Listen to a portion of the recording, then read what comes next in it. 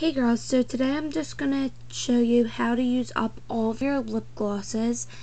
So this is my CoverGirl Wet Slicks in Honey Talks, and I really do love this lip gloss, but if you could see, my product is almost all the way gone, which kind of sucks, and I really don't feel like repurchasing a new one.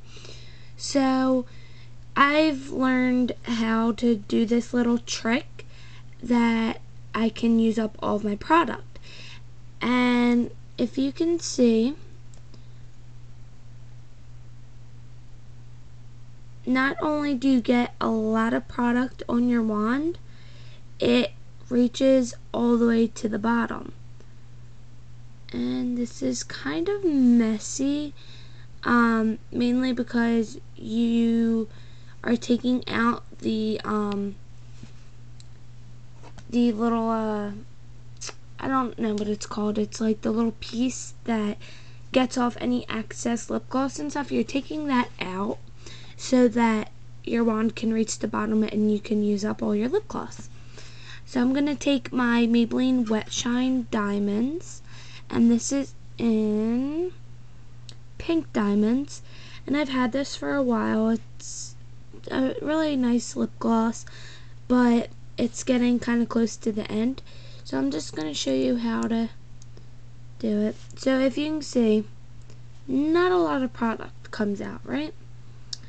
So basically you just take a knife and your lip gloss, and there's going to be like a little wedge thing here, and what you're going to do is get between the wedge, and you kind of wedge your knife in, and you're gonna get between the I guess you would call it like a sifter, kind of. Get between that and the actual tube of lip gloss. This can be dangerous, so always point your knife away from you. And with the wet slicks, like, it actually took a lot to get it out because like the thing started breaking and stuff, the plastic.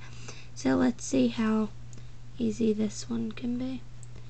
So you're just gonna wedge it. Oh, this one came out easy. And then you're gonna take this little piece out, and if you could see, that's how it like gets the excess out. Like, I'll show you. You put it in, and then when you pull it out, it takes off any excess. But now you have a much larger hole in your lip gloss. So let me just dip this in for you, and look how much product comes out. So it's a really good tip if you really like a lip gloss, but maybe it was expensive and you don't feel like going out and buying a new one. So I hope you found this helpful, and I'll talk to you guys soon.